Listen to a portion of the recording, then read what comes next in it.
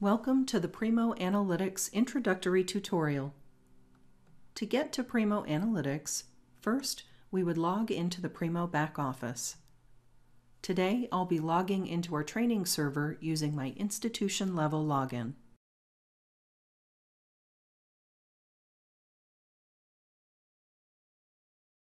Once I'm in the Primo back office, I would go to Primo Analytics under the Monitoring and Maintenance section.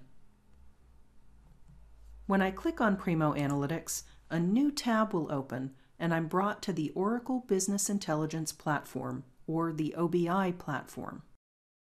OBI allows us to build, customize, and run reports on Primo activities. I'm first brought to the Catalog area of the OBI.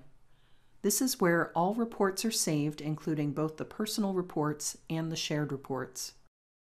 Right now, the main part of the screen is blank, but if I look at the left-hand side of the screen, I can see the Folders pane. There are two folders. My Folders contains personal reports and dashboards once I've created them. Right now it's empty. Shared Folders contains different reports and dashboards that are shared at various levels. When I select the folder, notice that we can now see the contents of that folder in the main part of the screen. The Primo folder contains subfolders that include out-of-the-box dashboards and reports.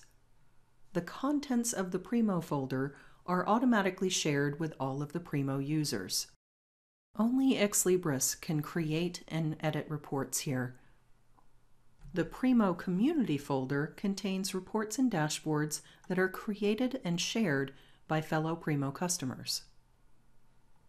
And finally, we have our Train Alma Institution folder. This folder will contain all of the reports and dashboards that are shared with other members of my institution.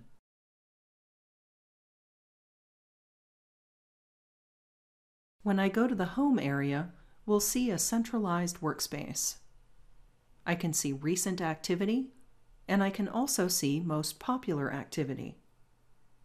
On the left, I have an area where I can create analyses and other objects, and I can browse and manage my content.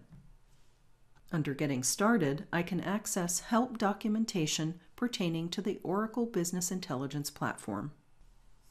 The Favorites functionality allows you to bookmark catalog objects that you wish to view quickly later on. Under Dashboards, we can see shortcuts to all of the available dashboards that are saved in the dedicated dashboard subfolders.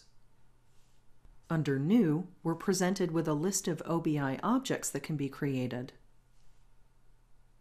Under Open, we can see the list of objects that we've recently viewed, created, or updated. And we can also see Most Popular Objects, the list of objects that are accessed the most. I can search the catalog from here, and I can select which type of object that I'm searching for in this dropdown. When I select Advanced, I'm brought back to the Catalog page in Search mode, where I can search for objects in the catalog.